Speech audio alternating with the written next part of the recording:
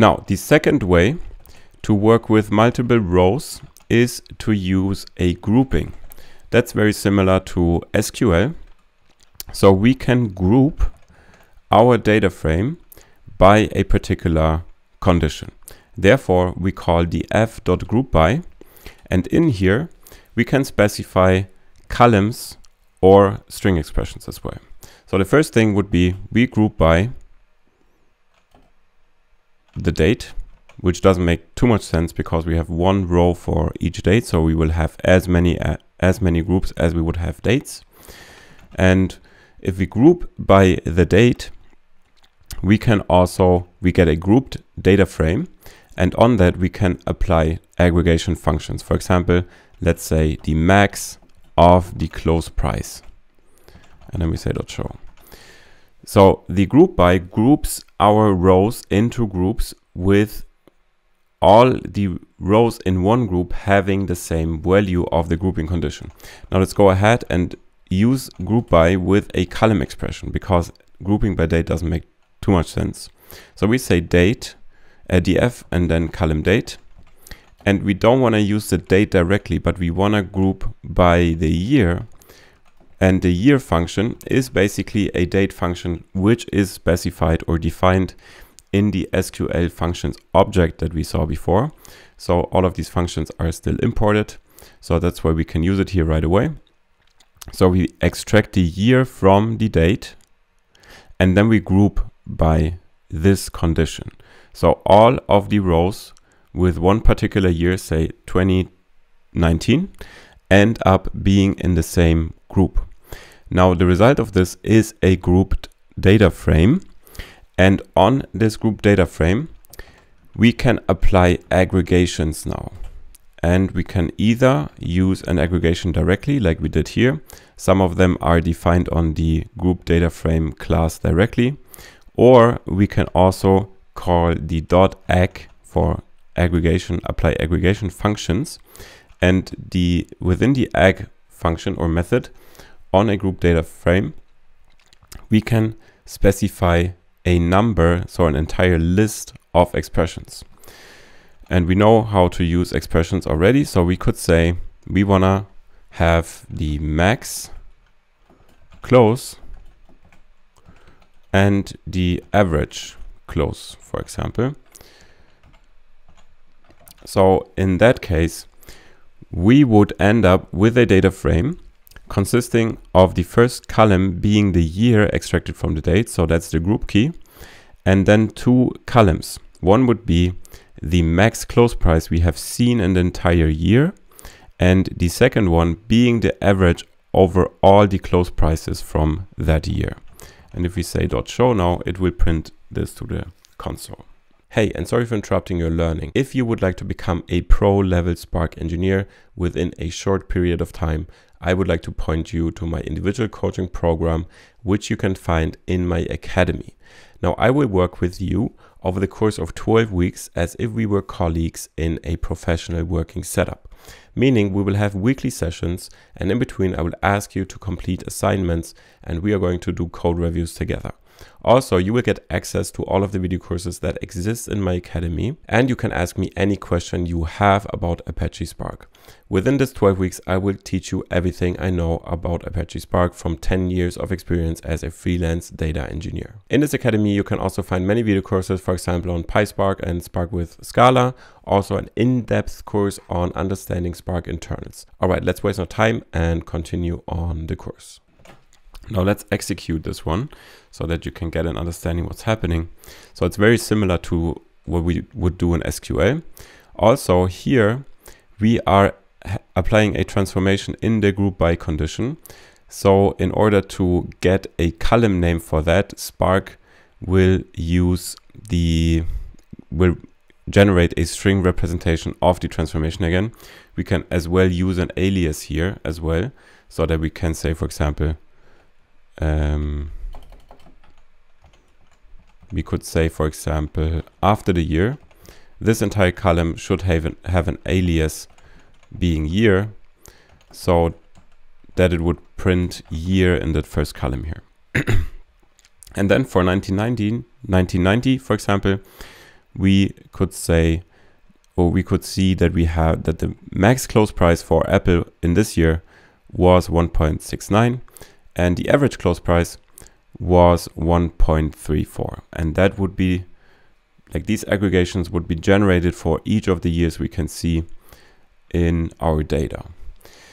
All right, we can, as we have seen with sorting, we can also group by multiple such transformations or grouping conditions. So we could group by year and then secondarily group by month, and then we would get two columns of the for the grouping.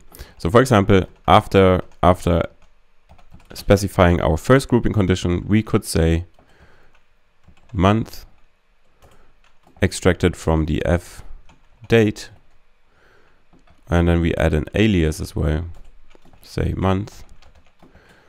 So that would, so our data frame would be grouped first by year and secondly by month, and then we do our aggregation. So max close and average close. And now I can break this up a little bit because it's getting quite long here. So that would work as well. And if I execute this one, yeah, the groups are smaller because we get the max and the average closing prices per month of the year now. Also for these aggregations, these are column expressions as well. We can also add an alias. For example, we say max close, and here we add an alias and say average close, because Spark also indicates here how the values in the column have been arrived or derived. Now we are grouping by year and then months. So for 2010, we see one row here for month 7, so which is July, and also for month 12, but basically all of the months from 2010 are present as groups in our group data frame. Now you may be asking yourself, which aggregation functions can I use within the .ag method? And that, as you would have guessed probably, is also documented in the SQL functions. And if we go to this function reference, I told you before that these are basically grouped, these functions, and here one group is the aggregate functions. So here you can look up whatever aggregation functions exist. So for example, we have used the average, so it calculates the average over the column.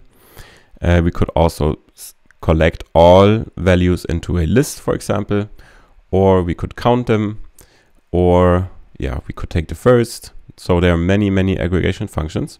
Also the max is here. So if you would like to implement some statistics on groups, I would advise you to go here and check whether there is an aggregation function you can use. So basically 99.9% of the use cases you may have to implement are feasible by applying these predefined aggregation functions. All right, so we have used average, we have used max and average, and we can also use, for example, sum of all the, let's say, open prices, and apply an alias sum open, and execute this thing again to see the result. Now in the assignment, I would like to ask you to group your data by year and then by months, and find the max closing prices, the average closing prices, and then sort the result by the highest closing prices we have seen in a month. And that's basically, after the grouping, we would basically add a sort. That's how we can do it. And we can use these columns. So we can, for example, sort by df, and now it has a column which is the max close price. And by this we want to sort in a descending order.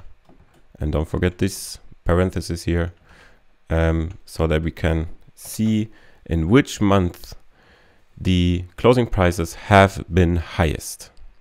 So we see the first 20 rows, and that's what I would like you to do in the assignment of this lecture. So we get an error. A column or function parameter with name max close cannot be resolved. And the problem is that this aggregation is not present once we call the sort here in the df.